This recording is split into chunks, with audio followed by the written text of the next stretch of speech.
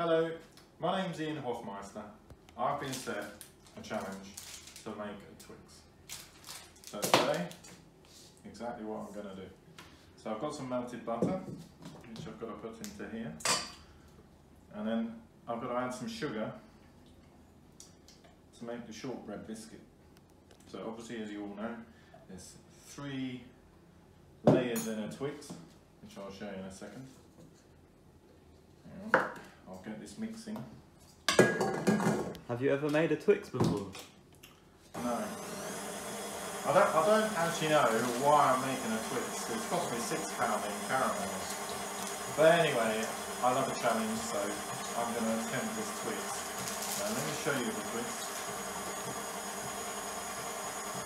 It's got the nice sticky caramelly bit, the biscuit base, and then it's enrobed in chocolate. And if I can get it to look like that, or something similar, I'm a winner. Why did you pick a Twix extra? Size matters, Simon. Everyone likes a biscuit, a chocolate biscuit, and you get more in this packet. I'm going to try and recreate this actual Twix. The bigger the better, right? Exactly.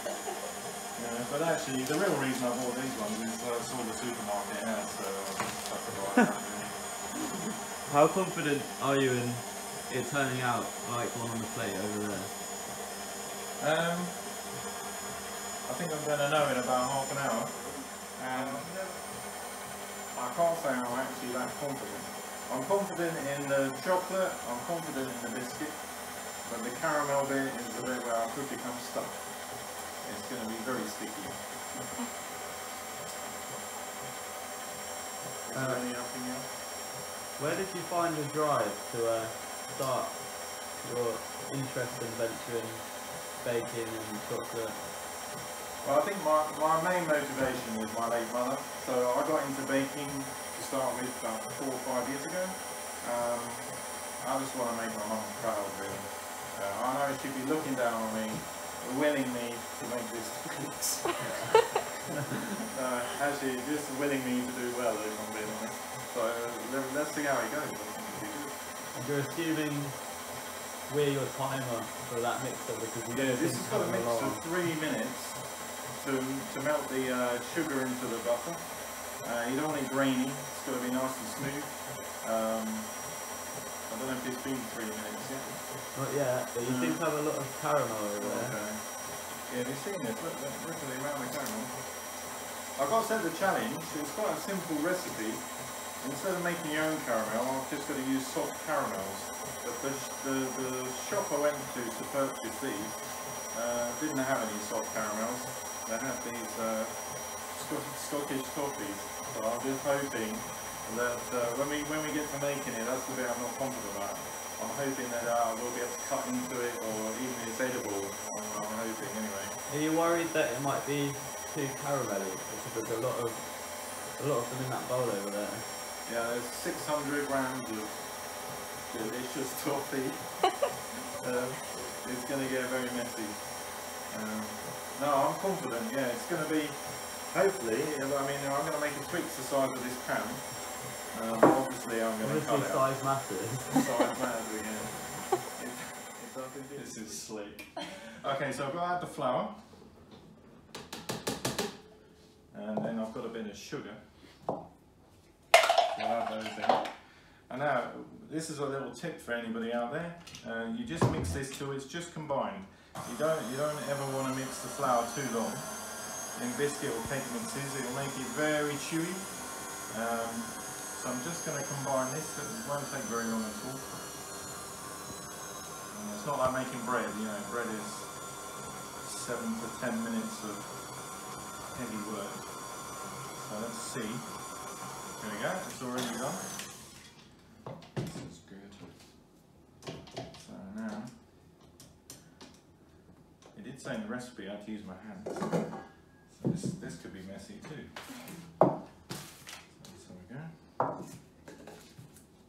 So we just tip this out.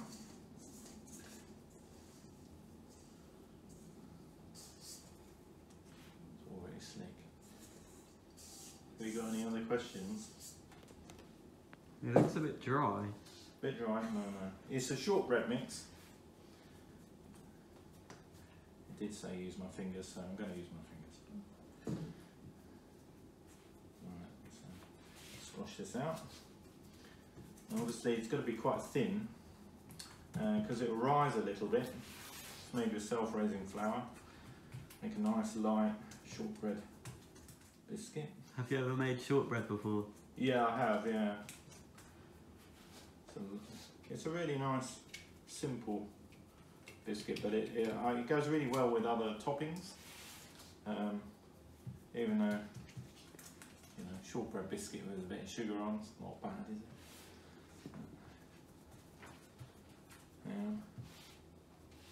I thought this would be the easy bit.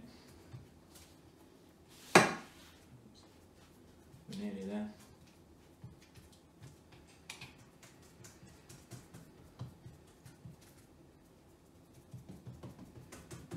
Don't worry, I'm going to show you what I'm doing.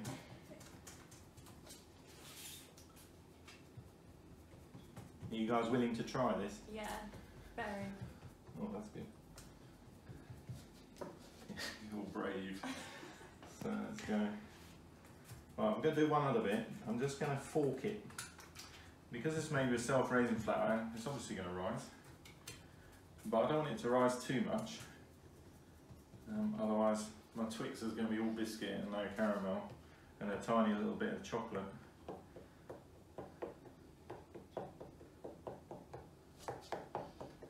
And when we bake this, it's going to go golden brown. It mustn't be overbaked, it gets very crumbly, which will be a nightmare when it comes to cutting it into the fingers. Is it fingers? Stick? Fingers? Who knows? Anyway, there we go. So this is going to go in the oven about 18 minutes, and then we're going to make the caramel.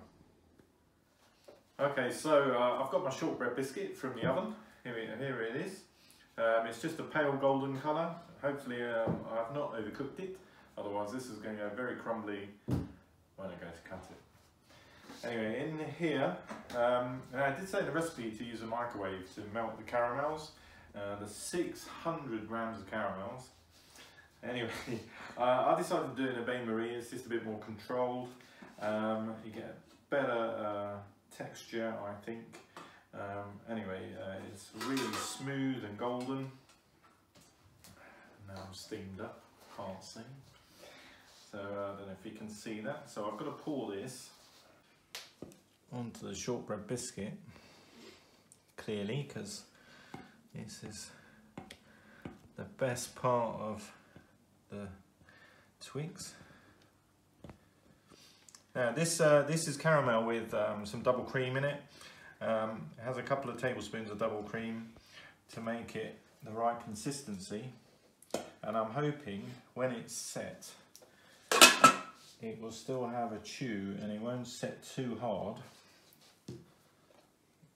because that would be a disaster, as they say on other shows. What's your favourite chocolate bar?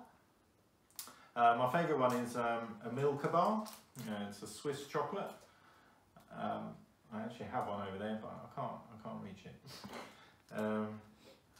When I grew up, when I was growing up, I should say,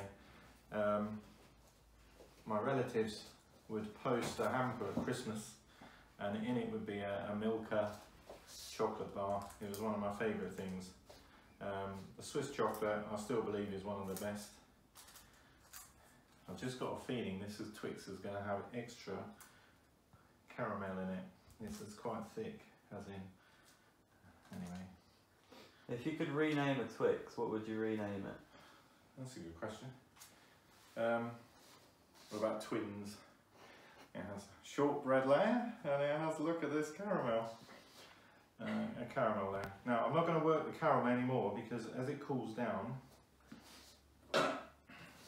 you lose the smoothness. So now it's nice and smooth. There's a few air bubbles in it, but there's nothing I can do about that. And then I'm going to put that in the fridge for about an hour to cool down, and then we'll be ready to cut into fingers and do the exciting bit, which is dipping it in chocolate. Can't wait. It's going to be great.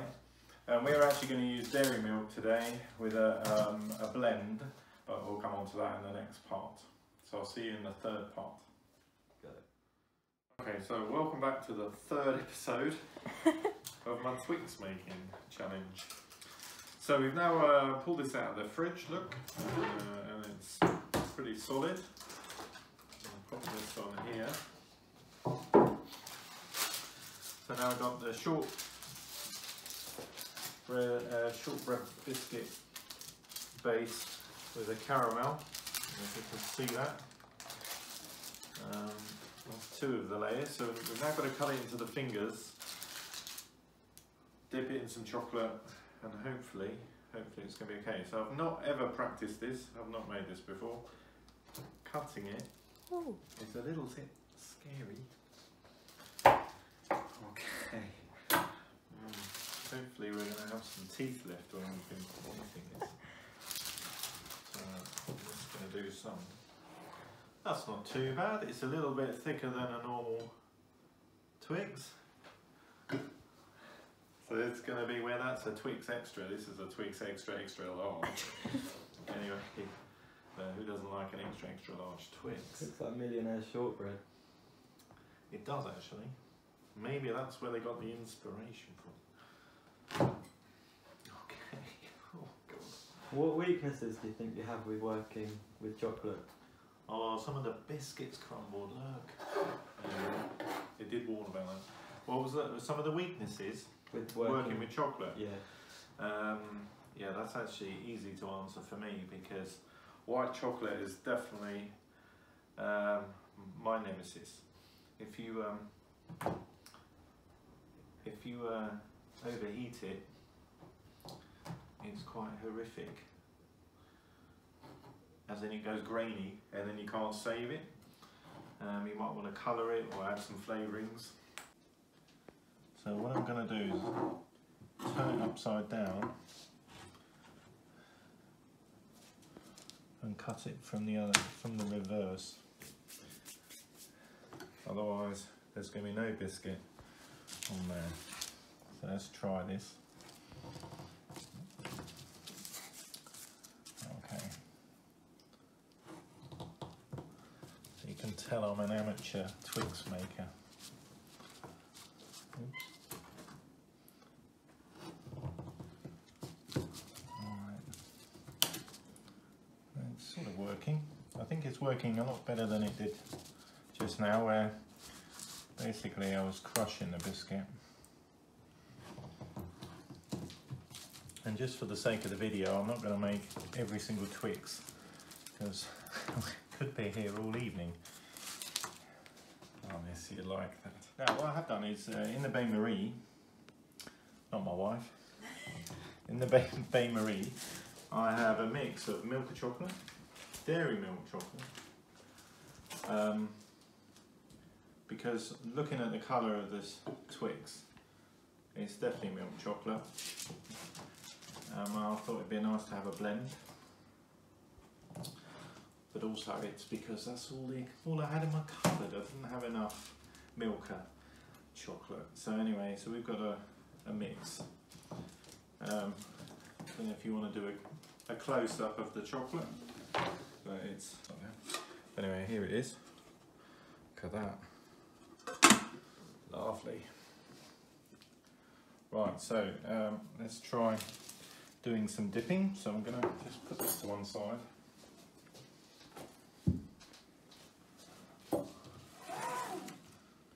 Oops.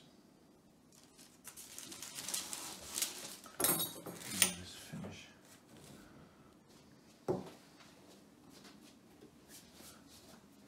I'm back. Okay, so let's do this. Right, now this is the messy bit. Now I did say earlier in the video, oh dear, that not rehearsed. The bit I was worried about was the caramel, and how wrong was I? What I should be worried about is this section. But anyway, this is going to be the real messy bit. Okay, so here, wish me luck. So we've got to dip this in, I'm going to roll it, and then I'm going to fish it out. Fish it out. That's probably. Now the bit I can't recreate is the ridges on it. To get the ridges, I would have needed to pour it, and I'm sorry, but I'm not going to do that.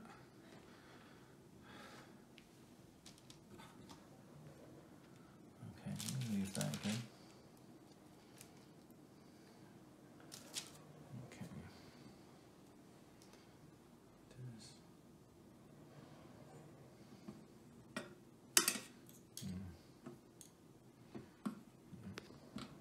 I think it'll be better without the spatula.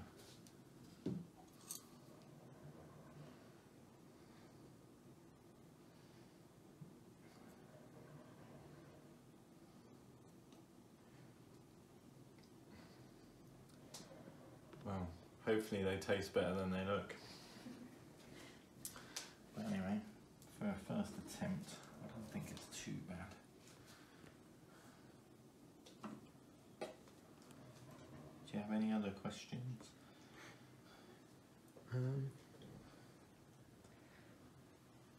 How do you get the rounded shape on the actual Twix? And why can't you do it with these?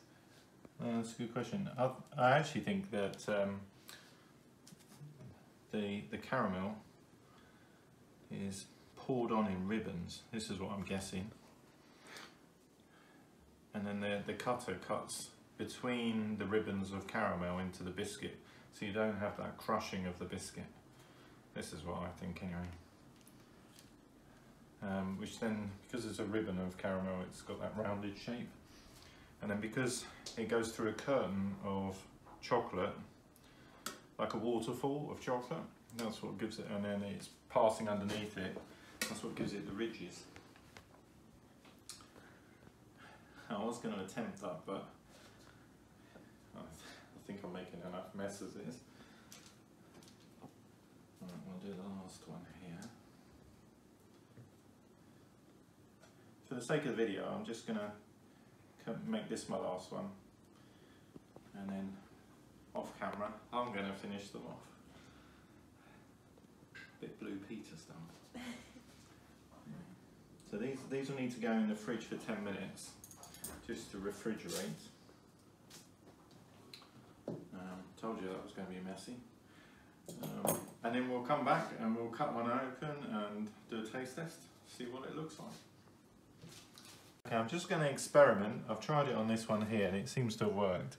To get the ridges, I'm just going to do this with a fork.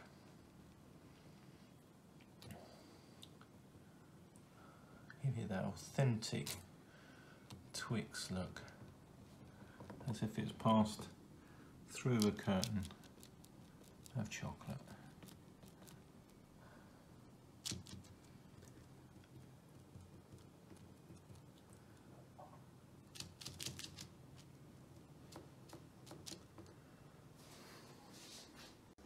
Okay, welcome back to the fourth and final part of my video, making a Twix, my attempt. This is the final reveal. Ta-da! So you want to see inside it. So this is what the original one looks like. Let me see how close I can get to this. Oh, it's chewy. There we go. There we go. So this is the original. So maybe my caramel is just a little bit firmer than the original, but I've got a biscuit base there, and obviously the Milka Cadbury combination chocolate coating. Well, I hope you've enjoyed watching me, and I've really enjoyed the challenge. Thanks very much.